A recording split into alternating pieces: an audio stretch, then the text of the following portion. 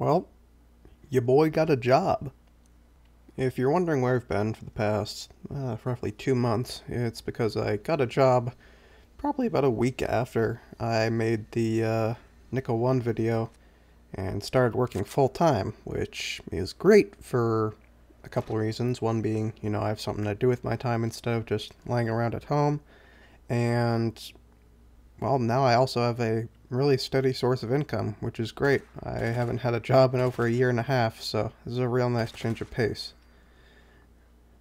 But on the other side of that coin, that means I really don't have any time to make videos, except on the weekends. And even then I'm wiped from work. So I've been trying my best to film some cool stuff and get it edited, but I'm not perfect. Anyways, enough about that. What I've got here is a really interesting video on a fairly strange compound. If you remember, a while back I made a video on Tetrabromoethylenediamine, which is an organic chloramine, and really wasn't nice to work with at all. Really unpleasant compound. However, recently, with the generous support of the guys over on Patreon that support me and all the videos that I make, I was able to afford some sodium bromide to make tetrabromoethylenediamine. This derivative of ethylenediamine is a bright orange powder, and it has some interesting properties, which we'll check out a little bit later. But for now, the synthesis, which is a lot more straightforward than you might think. So, hope you guys enjoy the video, and I'll see you next time.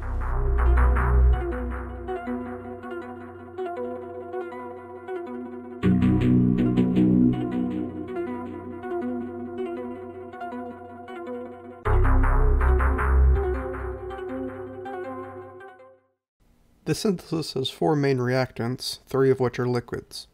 From left to right, anhydrous ethylenediamine, sodium bromide, glacial acetic acid, and sodium hypochlorite.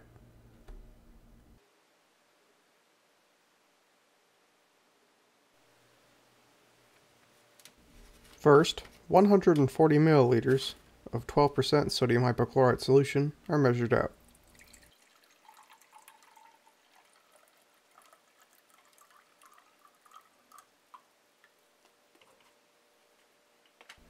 This is then put in the fridge to cool down for roughly half an hour.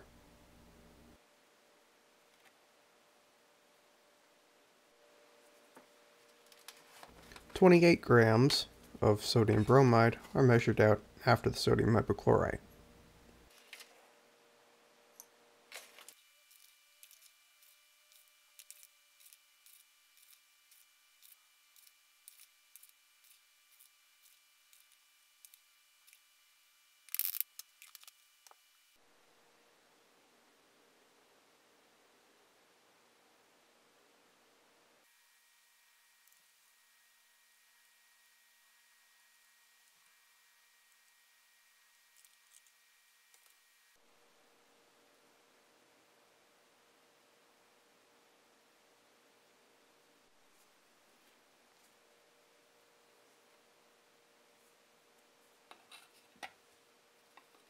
Next, 12 grams of glacial acetic acid are measured out.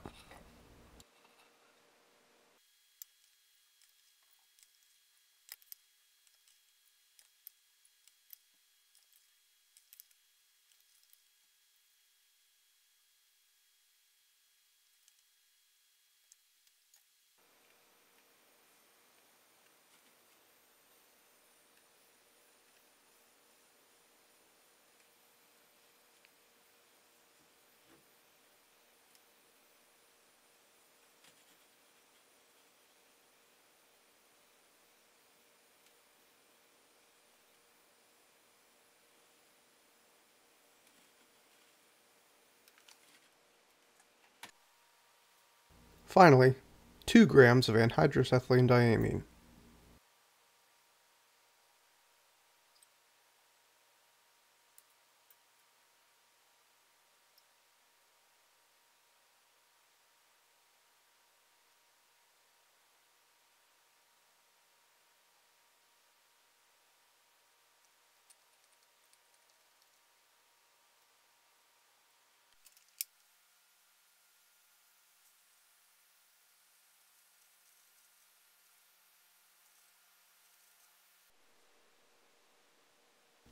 12 milliliters of water measured out.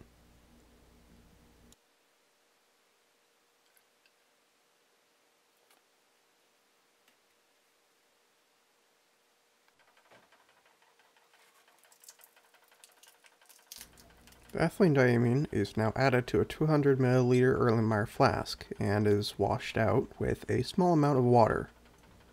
Do be careful when you do this though, if you choose to do this. The reaction of ethylenediamine and water is very exothermic.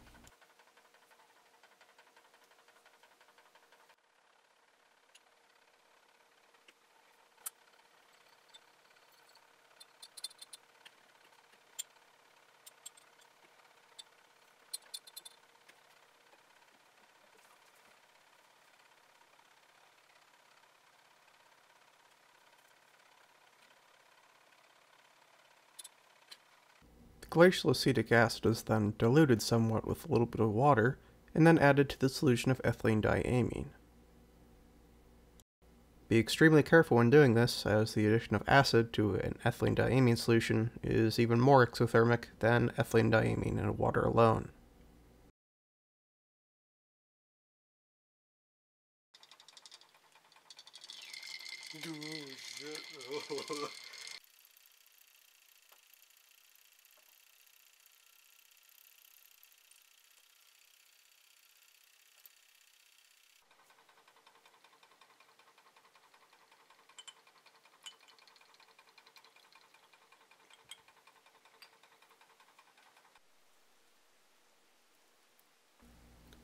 While the ethylenediamine and acid are stirring in the flask, we come over now to the cooled bleach, to which we are going to add all of the sodium bromide all at once. This forms sodium hypobromite, which can be seen by a slight yellowing of the mixture over time.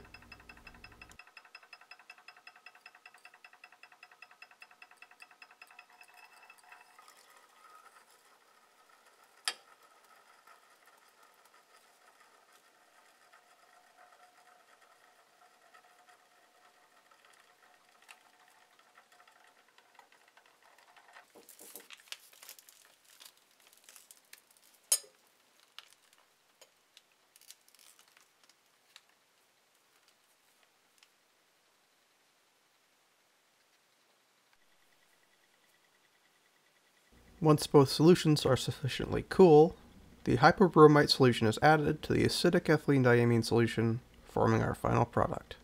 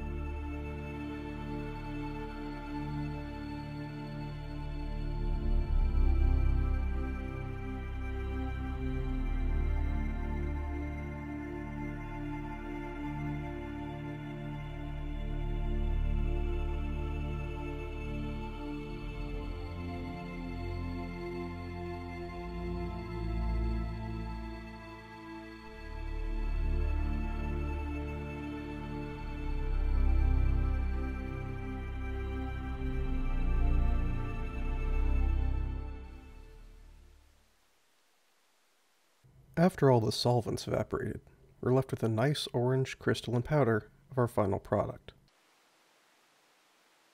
Let's see how it compares to the chlorinated derivative in terms of energetics.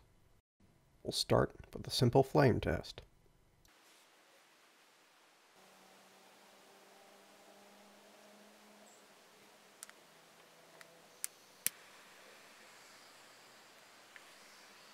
As expected, it melts before deflagrating with the release of visible bromine vapors.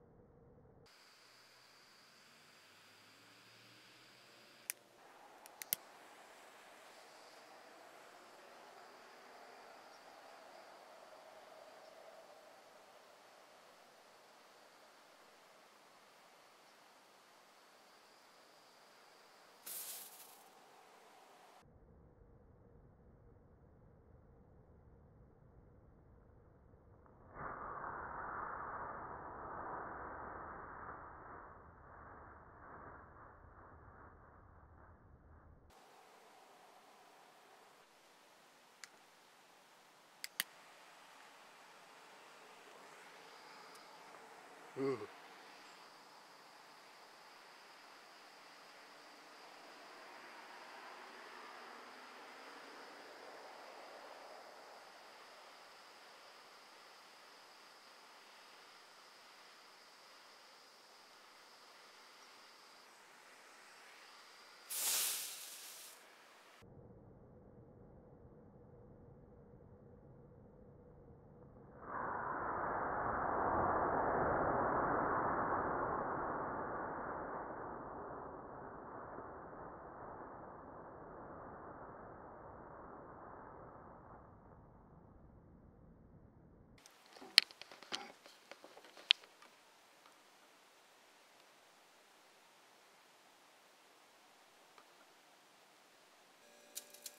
The product decomposes slowly over time in concentrated sodium hydroxide solution.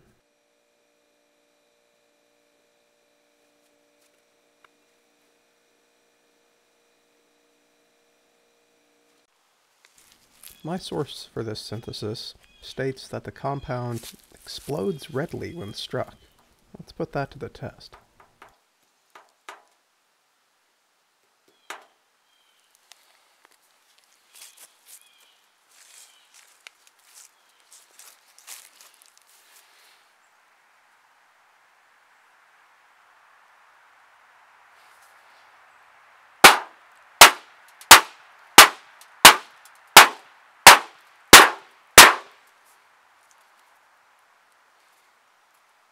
Now, I don't know about you guys, but I really wouldn't classify that as an explosion.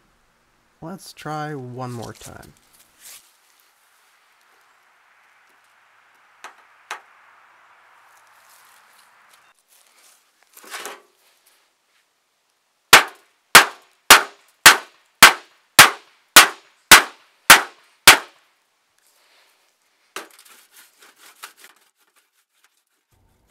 Virtually no shock sensitivity and no friction sensitivity means this might be a safer compound than I thought it was initially.